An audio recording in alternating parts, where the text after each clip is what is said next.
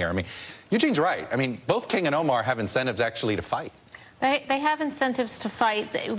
One has a way longer track record than the other. I'm not defending anybody's actions, but the long track record compared with a couple dumb and offensive things needs to be weighed. I think the thing that we really need to start figuring out is how to mete out justice. So you give people some choice between the complete denial and fighting, or, you know, pariah and fighting, so that we haven't figured out how to deal, for example, with differences between Al Franken and Harvey Weinstein.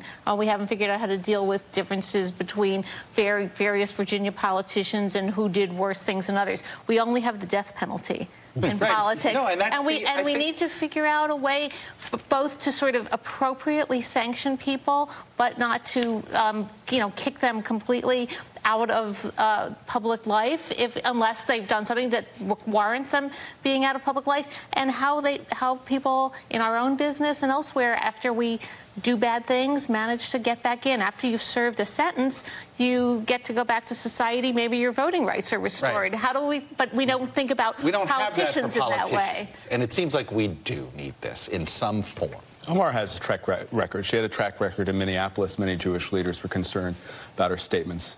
That's a fair point. And this has become a serial offense for her, right? She had that tweet about Israel hypnotizing the world. Look, it's what it's not just her. It's not just her. It's also Rashida Tlaib. It's also Alexandria Ocasio-Cortez, who praised Jeremy Corbyn, who is friendly to Hezbollah.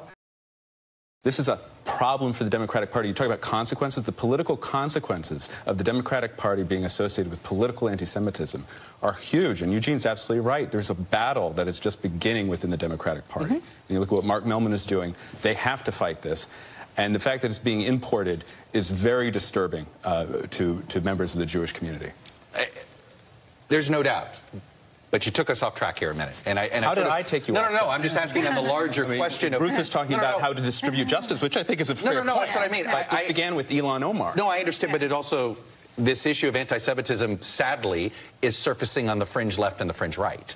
So this is It's on the fringe right. It is now being imported through socialist politics, which I think is an interesting development, through socialist politics into the Democratic Party.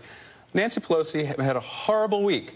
She has spent the whole week cleaning up after Ilhan Omar. Is that how she's going to spend her Congress? No. And I'm saying this, I'm trying to talk about the larger, what are we supposed to do when you have a political, whatever you want to call it, span that goes from Omar to King, which eventually, of course... vote them out. And Republicans the question under McCarthy is, what took do the right steps with King, and he should be primaried, and he should be voted out. And the Democrats now need to take similar steps with Omar. And she's going to say this again.